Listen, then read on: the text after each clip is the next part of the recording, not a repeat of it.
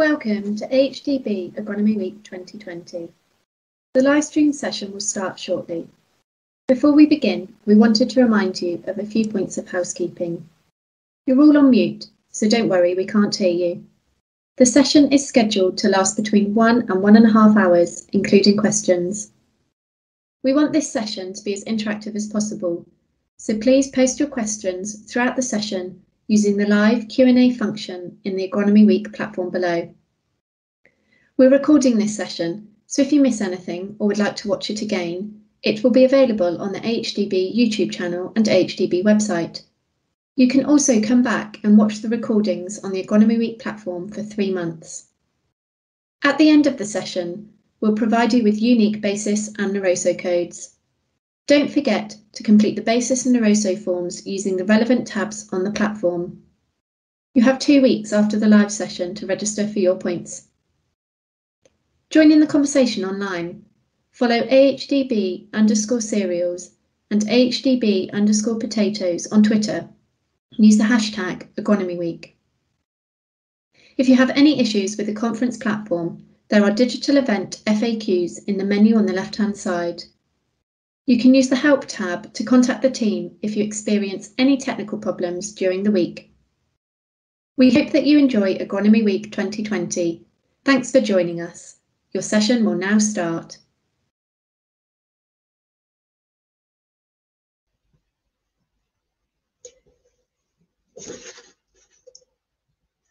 Good afternoon.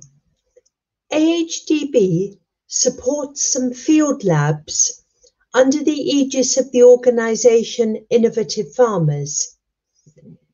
These labs are initiated by groups of growers who want answers to technical questions that need a bit of research, and yet no one seems likely to do it for them. The growers have to be willing to share the results with others. Field labs are a lot of work for all concerned, but worth it when they do provide answers. The offer of a field lab was made to attendees at the Spot Results Days this January. Members of Neen potato growers expressed an interest. They had good ideas of the technical and scientific people who might help answer their question. One of them was Dr. Iain Gould, Senior Lecturer in Soil Science at the University of Lincoln. He will tell the story of what the field lab did and what answers they now have 11 months later. Over to you, Iain. Thanks, Anne, and thank you for the invite. Yes. So as Anne said, yes, I'm Iain Gould. I'm a soil scientist at University of Lincoln, increasingly working with coastal soils and saline soils. So what I'm going to present to you is the journey and the results of our Innovative Farmers trial with lots of different partners. You can see they're all up on the logos are all up on the screen at the moment. I'm going to be talking to you about the trial with a short video in the middle, so we can actually have a look at it. And it's important to say I'm a soil scientist, so I'm only a small cog in the wider machine of all the partners who did a fantastic job in this trial. So why are we doing this? Why are we looking, or why are we doing drip irrigation with saline or slightly saline water? I'll come into slightly later. Okay, so probably don't need to bang the pots too loud about how important it is going forwards. The scarcity of water resources we're facing. Without being a doom-monger, particularly in the eastern parts of the UK, we're reading reports about how much freshwater consumption will increase going forwards with lots of different demand from agriculture, from industry, and from domestic use. If you add to that the increasing sort of levels of abstraction and use of freshwater, we have an extra problem, you could say. What that is going forwards, we're predicted sea level rises. If you have a greater sea level rise, that puts more pressure on groundwater, and something that we really don't want in our groundwater, which is a saline interface. Here's a little schematic, a cut through of a coastal soil or a coastal area. We can see below our fresh groundwater, we have a saline interface. Now, as sea levels rise, that saline interface can creep up. And also, the more fresh water we abstract, that saline interface can creep up. So going forwards in coastal areas, we're facing a saltwater lens below the surface lurking there, and it's increasingly starting to rear its ugly head in some areas that we might be wanting to abstract from. It's starting to, or it's been for several years, very prevalent in drainage ditches and water sources in coastal areas. So as we move forward, we anticipate this salt water to slowly increase below ground and have less fresh water. Why is that a problem? Well, in coastal areas, and we're talking here Holbeach Marsh, some of you might be familiar with this area. Beautiful silt soils, I must say. We're in a coastal area where water's pretty scarce already, okay? There's lots of innovation on farm in terms of reservoirs, pumping, how we can manage water on farm. That's a real issue at the moment. But if our water sources are increasingly getting slightly more saline, is there an opportunity there to use that slightly saline water, and I'll show you what slightly means in a minute, slightly saline water, to actually use an irrigation source? Why do we want to use it as an irrigation source? Well, this is quite a lot of potato production here. We need irrigation for potatoes, not only for crop development, but also for control of stuff like common scab. So what we want to know is, we're faced with water that's getting increasingly saline. How much of this could we potentially use to irrigate a crop without causing any damage? So, well, if we are going to use it, we've got to address the problems of salinity. So let's look at salinity first up. We know it can impact on yields. We know, if time and time again, various studies across the world show that salinity can impact on yields, but not a lot has been done in our climate, where we likely have an overriding flushing over winter, which might remove the salts. Okay, we know that there are various farmers in the area who have been starting to play about with slightly more salinity in their irrigation waters. We know it could cause leaf scorch. The chloride applied could cause leaf scorch. So if we are going to trial it, we need to think of a good delivery technique, which is why we chose drip as a method of irrigation in this trial. We also know that salinity can cause problems to soils. You can have structural damage in soils, and the problem with salts as well is they can stick around for a while. If they lodge onto what we call cation exchange sites in the soil, they can hang around for a while. But in our climate, we might have flushing over winter, so we might be able to get away with it. We don't know. Furthermore, if you're talking about soils, everyone's talking about soil health now, and we know that salinity is going to impact on whatever's living in that soil. It's going to impact on the soil biological community. But again, not much. It's not really been explored in our area, our part of the world, on our silt soils. So could we have a field lab that could address all this? Could we look at the growth of a Maris piper crop? Can we measure its quality and its yield? And could we make sure that we haven't done any long-term soil damage? And that's what we did in this trial. How do we do that? Well, we went on to farm. So this is GH Halls. This is working with David Hoyles, who was our host farmer as part of Iain Growers. So on farm, this is a it's not really, it's a very simple schematic of the water resources we face on farm. So we've got an irrigation reservoir, which is where they're doing the irrigation from. So they fill that up, particularly in times of winter, when they've got a lot of water in the drainage ditches. Currently, irrigation reservoir, when we went in May, it had a salinity level of 950 ppm. Now, if you've got questions about ppm, we can answer them at the end. But for the purpose of this presentation, we're going to use ppm as our measure of salinity. So our irrigation reservoir was around 950 ppm. But what else have we got on farm? Well, we have a drainage ditch here. We've stuck some probes in there. We measured the salinity of the drainage ditch. That was coming out at around 6,000 ppm. So we're already irrigating at 950, but we know there's water on the farm that's a lot higher in terms of salinity, 6,000 ppm. We're going to that's getting what we'd call to the high end of moderately saline. To put those in context, I mean, it's just a value for a lot of people, but if the irrigation reservoir is 950 ppm, tap water is 380. So it's about half of what we're irrigating with. So what we're currently irrigating with overhead is double the salinity of tap water, but it's still relatively low.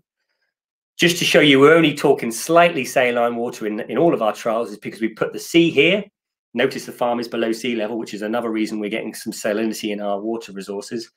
But C is 35,000 ppm, so we're well away from seawater. We are not talking here about irrigating with seawater. We're looking at a sort of a blend, if you will. So to do this trial, we took two of our water resources, our irrigation reservoir and our drainage ditch, and we used that as a blending kind of medium to set up a load of treatments. Now, we set up 3 drip treatments of salinity, 950, that's our reservoir. We doubled it to 2,000, and we doubled it again to 4,000. That was our high treatment. We also did compare it to overhead and to non-irrigated treatment. So we had 5 plots growing Maris potato on farm this summer with those 5 different treatments. Low salinity, mid salinity, what we're calling high salinity, but if you compare it to the sea, it's not really high, versus overhead versus non-irrigated. I could talk you through the trial, but probably the best thing is to get a bit of a visual experience of it. So we're going to go to a video now, I believe, or shortly.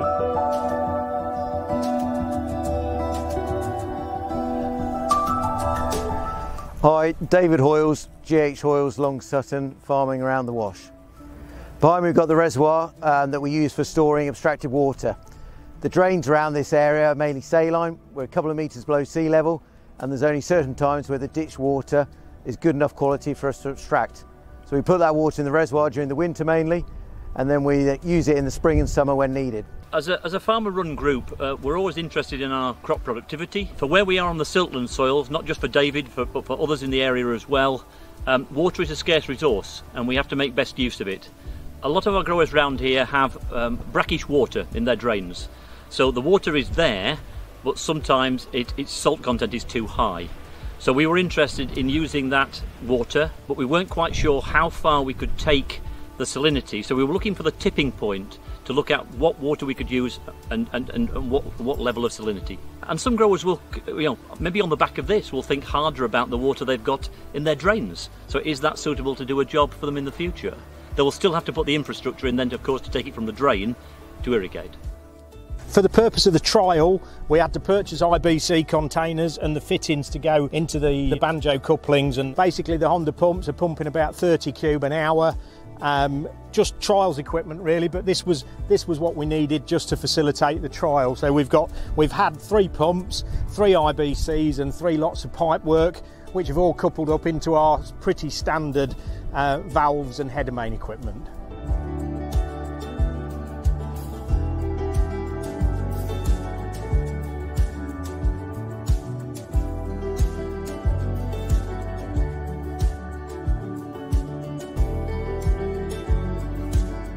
So downstream from the Honda pump, we come to our control valve. So you've got your pressure gauge there.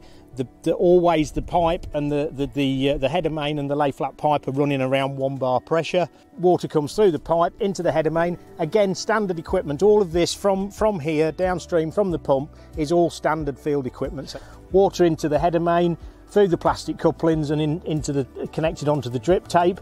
This is a standard drip tape, about 1.25 litres per metre an hour.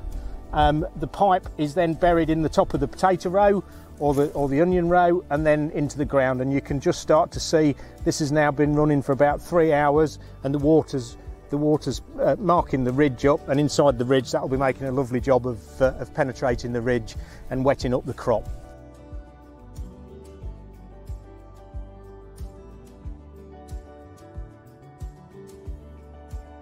My name's Tim Blythe. I'm a director at Soil Moisture Sense, and for this project we've been using the Centec 60cm drill and drop tri-scan probe for monitoring moisture, temperature and salinity. We have sensors at 10cm increments all the way down the probe, and it's installed vertically into the soil. The probe sits flush at the soil surface, and when irrigation occurs, we'll pick up the water infiltrating through the soil from the top to the bottom. With the salinity sensors in the probe, it will enable us to actually pick up the salt levels as they go increase or decrease through the profile. For David in the project, he's been using, day to day, the probes for scheduling purposes. So he has a repeatable point with a refill line, which enables him to dry the crop out and then wet the crop up. But hopefully with a mixture of temperature, moisture and salinity, All of those parameters will enable an informed decision to be made at the end of it as to whether the salinity had an impact on the growth of the crop.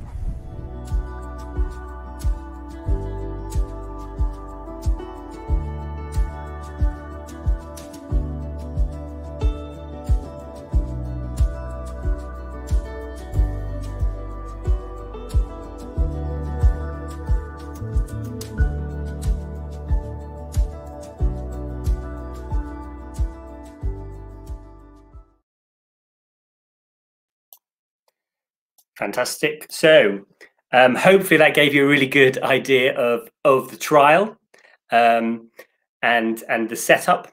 So I'm going to run through the results now. So as Tim said at the end, hopefully we'll get an idea at the end of the trial on the impact of this salinity on the crop. So let's look at those results. So I'm going to tell you results in probably in three sections. We're going to look at crop impacts. We're going to look at soil impacts.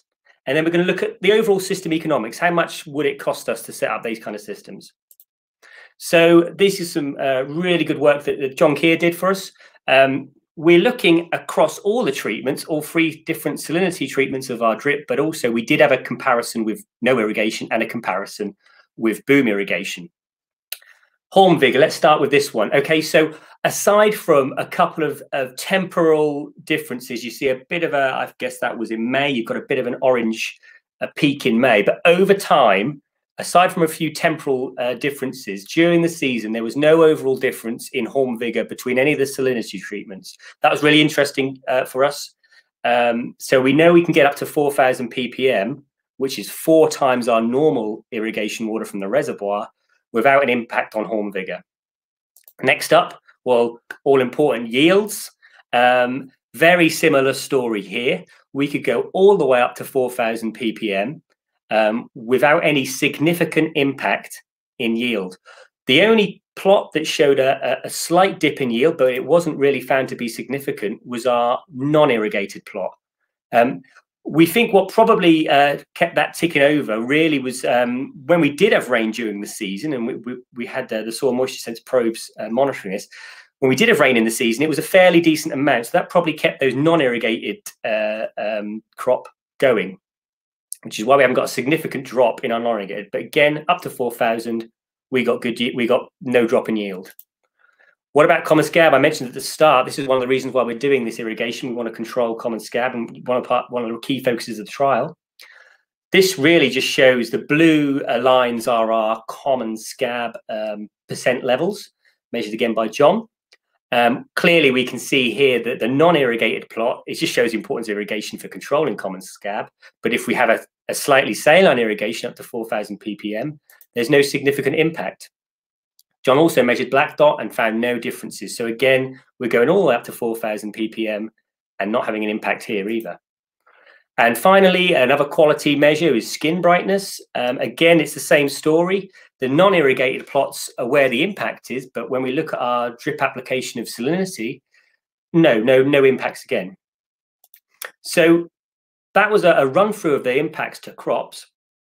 So and I will caveat that is in our season, in this growing season, we didn't see any significant impacts to all the measures that John made.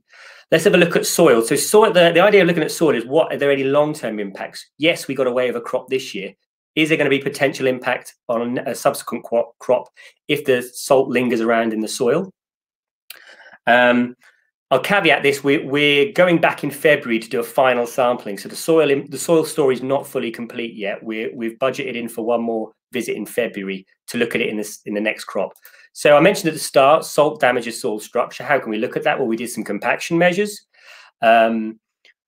Interestingly, I've just put the free salinity tabs up on here, lines up on here. What did we find? Well, with compaction at depth, this is below 35 centimeters, there was a slight increase in levels of compaction in the higher salinity plots, possibly because salts over time are flushing down and damaging structure there. We did this at the end of the growing season.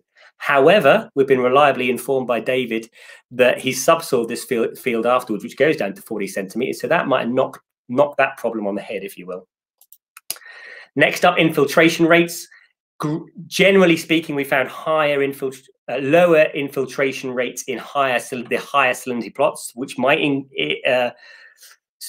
indicate a slight structural damage, but this was measured in the beds at the end of the season. So until we go back in February, we're not going to know if that's an actual legacy effect.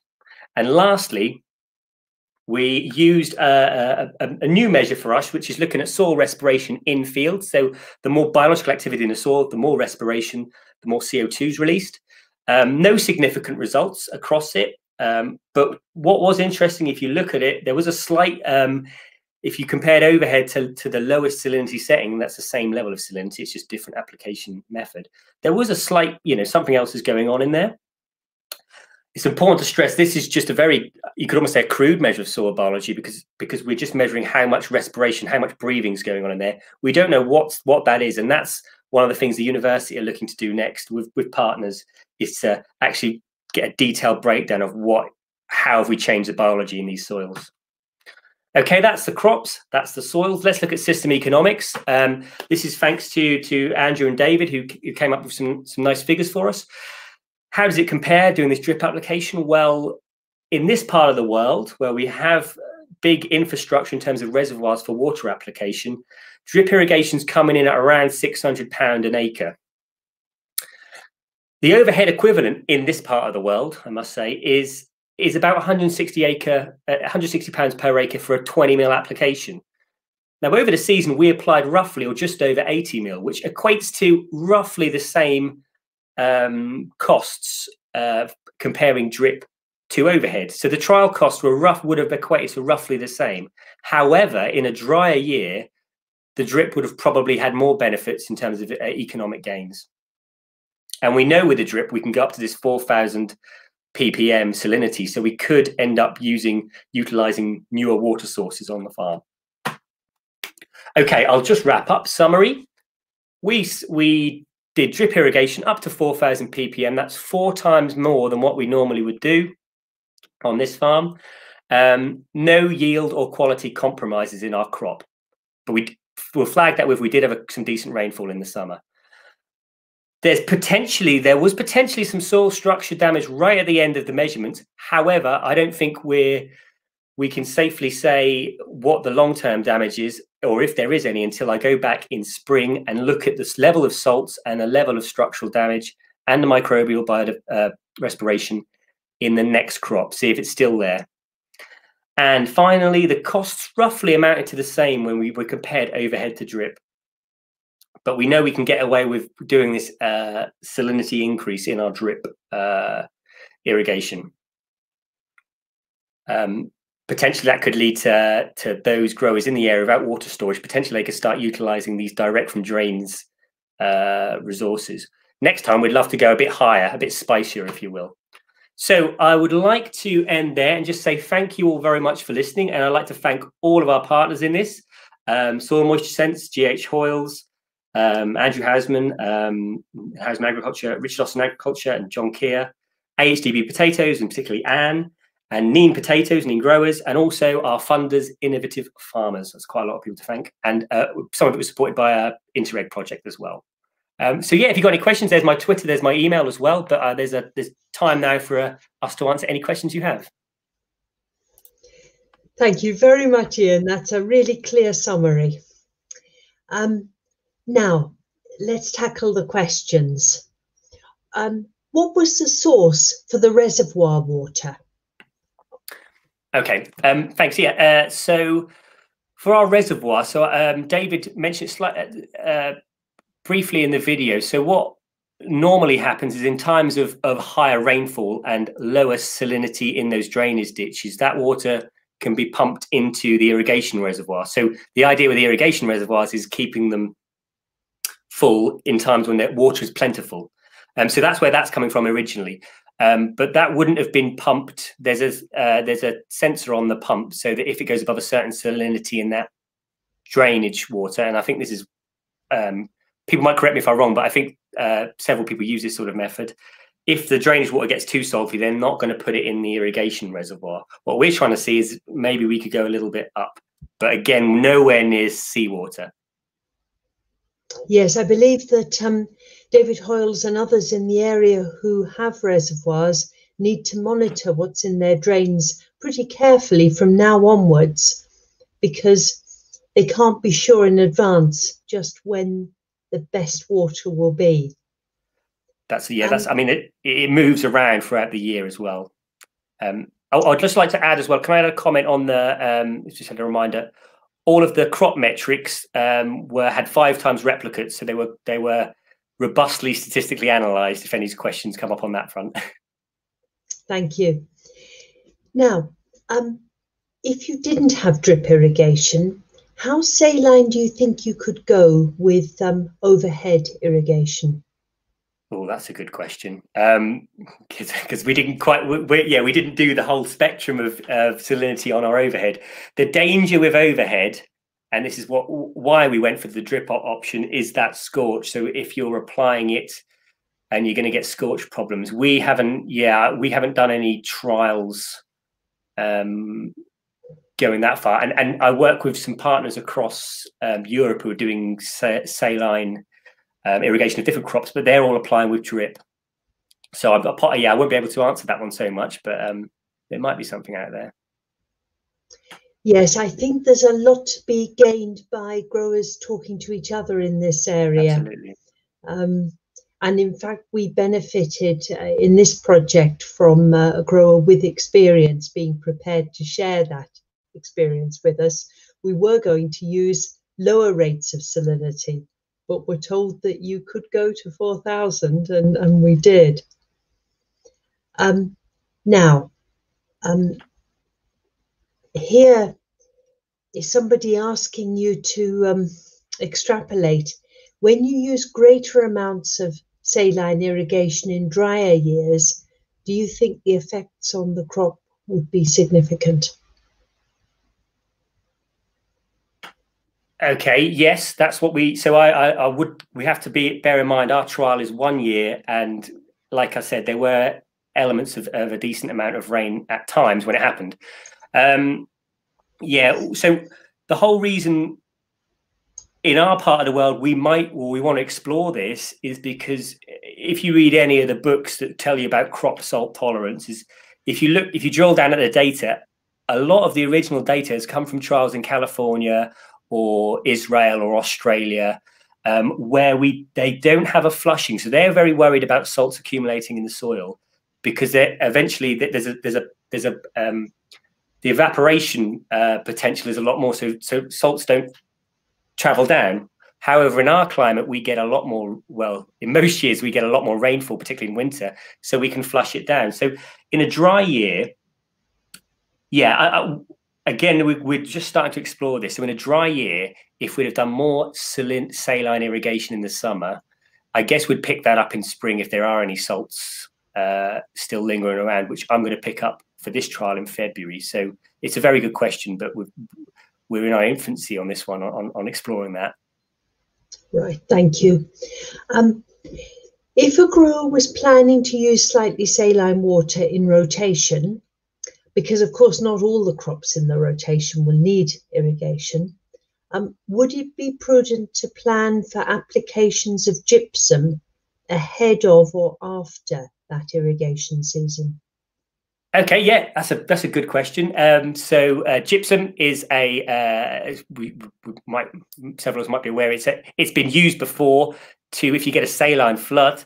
Application of gypsum, the calcium level in the gypsum replaces the sodium, so it kind of helps flush those salts out. Could you apply it in a rotation if you're using slightly saline water? I think the whole reason we're going slightly saline is that we're never going to get to a level where we've got salt water, a proper contamination problem. If we've got a proper contamination problem of salts, that's when you might flood in, bring in the gypsum. I think if you're gypsum, I would say is more of a remediation problem. Oh no, we've got a salt problem, let's get the gypsum on. If we're actually putting salt on ourselves, we shouldn't really be putting on our levels that then we have to then gypsum. I would imagine. Right. So we'll leave the gypsum for when there's flooding. Yeah, I mean, there is it could be a way of. I mean, I'll go back in February. We'll take some soil samples, but I think the salts might have dropped by then. They were pretty low when we last took them, so I don't think there would be a need for gypsum in a trial like this. Right, thank you. Now, we know that different varieties of potato vary for all other characteristics, and expect they do for tolerance to salinity.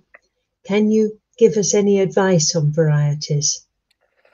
So for varieties, I would say I'm not a potato agronomist, but I would say that there's been a lot of trials coming out of a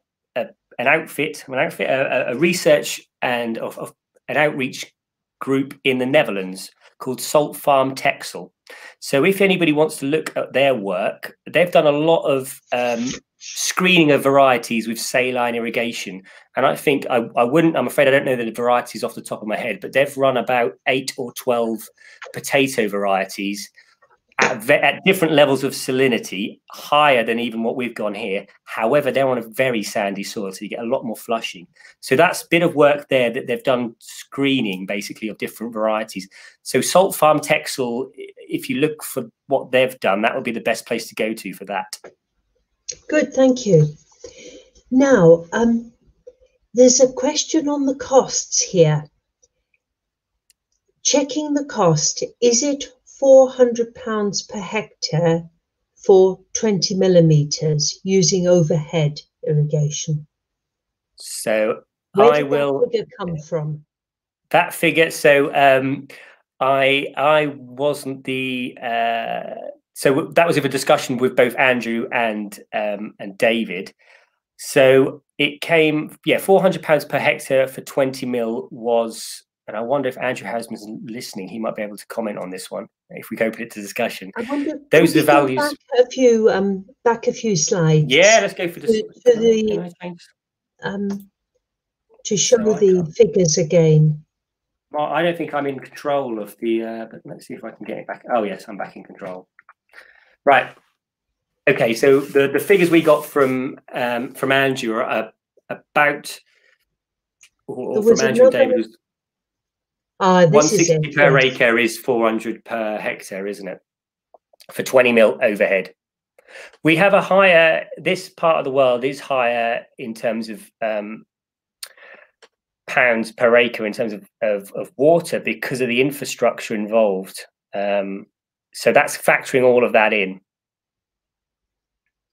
Yes, I remember David Hoyles made some points about that because they're so far below sea level that they have to have shallow reservoirs, which are clearly more expensive. They take up more land. So costs here are rather different from those in other areas. Yes, I think for more detail on costs, it would be necessary to contact Andrew Hausman. He's the one who's done the calculations. Now, another question, if we were dealing with very salty land after flooding, can you give advice on crops that would be suitable, that would give a profit even in such conditions and perhaps help to clean the salt out of those fields? Yes. Okay. Yeah. So a flood, a saline flood, is a very different ball game because it's a real dose, and you've got real structural damage. We've done a lot of sampling with areas that had been flooded before, certainly the 2013 floods. So after a saline flood from the sea, you've got really damaged structure because you've got a lot of salt going on. But you've also had probably an element of waterlogging as well. So the key thing there is real structural damage. It's not a very appetizing soil for plant or biological life as it stands. So this goes back to one of the early questions, the gypsum question. So gypsum, here is where something like gypsum will potentially or could have a real impact. So gypsum, if you can apply gypsum, you might start getting a salt removal, provided there's good drainage. But in terms of crops, we're assuming, well, a sea flood is a real high saline dose. So I guess there's probably 3 avenues you could go down. The first avenue is just recovery land straight away, so you can start putting it back into viable production. So you might look at your gypsum applications, or playing about to improve that soil structure to get the flushing going. So stuff like you could put in cover crops that will root down and get some drainage going. The second option is to grow crops that we know have an existing market that are salt tolerant. So sugar beet would be a classic example, provided the soil structure's there. Something like barley could withstand quite a bit of salinity. Grazing the field grass would survive in a bit of salinity. So at least here we're in a controlled area where at least we know what to do with those crops and where they could go. You could take it a stage further, which I find could be interesting, and I'd be very interested to hear if anyone's playing about with the more salt-loving crops. And we had a chat earlier, Anne, about quinoa being one of them. That's very salt tolerant. But also you've got halophytes, stuff like samphire. Now that will love the salts, and something like that would take up salts. But yeah, it's selling it to an existing market, or having the actual infrastructure to do these novel crops is a different question. So you've got kind of, I'd say, 3 options: recover your soil as quick as possible, and then go back to normal cropping. Start cropping stuff that's a bit more salt tolerant, but there is an existing market for, but it might not be your normal stuff. So you might be accepting a financial risk or loss there. Or the third option is to really explore these lesser explored crops that are real salt tolerant, the halophytes. Thank you. So we don't have to give up when land is flooded. There's a lot that can be done. Now, there are some more points here on the economics. Somebody has said, I assume the cost does include a capital cost and not just annual running costs. And indeed, it does. Now, Andrew Houseman points out that David Hoyle's costs were £400 per hectare for overhead, including all underground main and loss of earnings on land set aside for the reservoir and equipment. But as David Hoyle has pointed out, those costs do depend a lot on the area over which the irrigation is used. So an element of investment can be spread over many hectares or just a few, and that will vary a great deal with the farm concerned.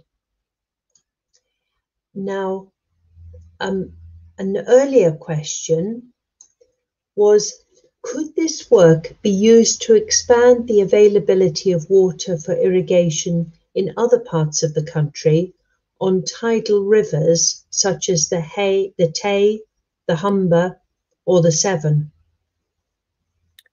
The Tamar as well, I know, has similar problems. Yeah, very good question. I mean, if you look historically, I mean, certainly where we are, so we're in Lincolnshire, so we're not that far from the Trent, which then goes into the Humber. So historically, people might be aware of warping, where you'd let a bit of the tidal river in onto your land with a nice rich sediment deposition going with it, and that was a fertility booster, if you will. Now you can actually see as you go up the Trent and into the Humber where it was employed, you know, going up. But as you get closer and closer to the sea, you'll see where it was less prevalent, and I guess there's a level in towards the sea where the salts would be too high, and you'd probably be doing more damage than you would be doing good. However, there's so I guess it would depend on how far up the river you are and how close to the coast you are.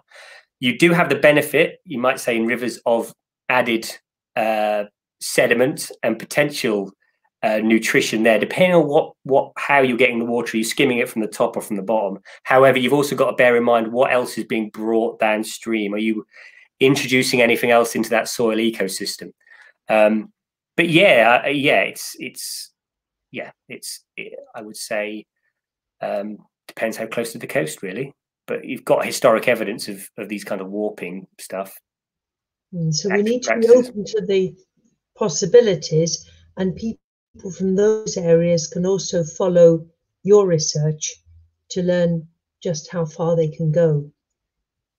Yes, and it'd be worth just pointing out there's a current RSPB project on north side of the Humber where they're letting in water from the Humber onto farmland for for different duration periods. So that's coming in with a bit of salts, but also a bit of sediment as well. So we're not right at the coast, and that's an ongoing project. So something that people could keep tabs on or and keep an eye on. Good, thank you. Now, you mentioned sediment. Someone here is asking, how much difference does soil type and specifically organic matter percentage have on the effect of salinity? Could the results have been different with another soil type or location? Very good question. Thanks, Anne. Yes, that's spot on. It would be different if we were to do anywhere else. So we use a silt loam soil, very silty. The more clay you have in a soil, the more the salt would stick around, and potentially the more structural damage you would have because you would get more dispersion as well. So a clay soil, we would expect these results to, I mean, it'd be nice if we had the same, but a clay soil, again, would we be having potato production irrigation on a clay soil? So clay soil would probably be the most damaged. A sandy soil, on the other hand, has a lot of drainage and a lot of leaching of those salts. And so if you look at the Dutch who have been trialing a lot of doing these variety screenings, they're on a very sandy soil. So the sandier the soil, probably the more you could get away with this.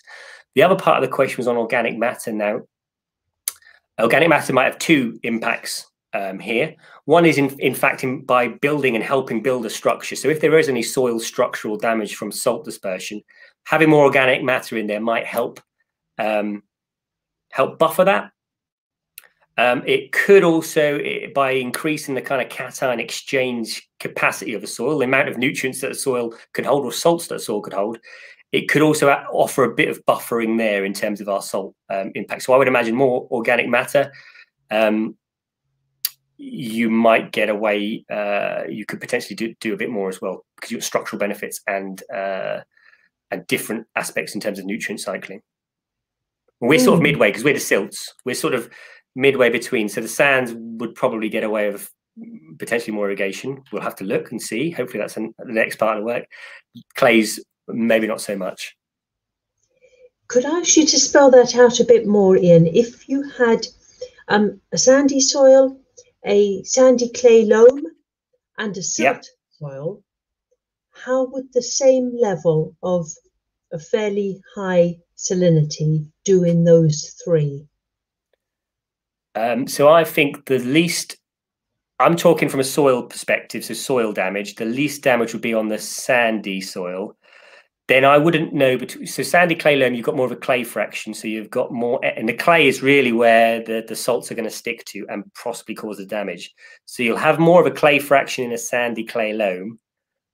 Again, it all depends on the in situ structure of that soil. If it's nice and free draining, you'll get salts always want to go down. So a better structured soil would go down. So sandy soil would probably come off the best. I wouldn't know which one's best out of the silt loam or the sandy clay loam.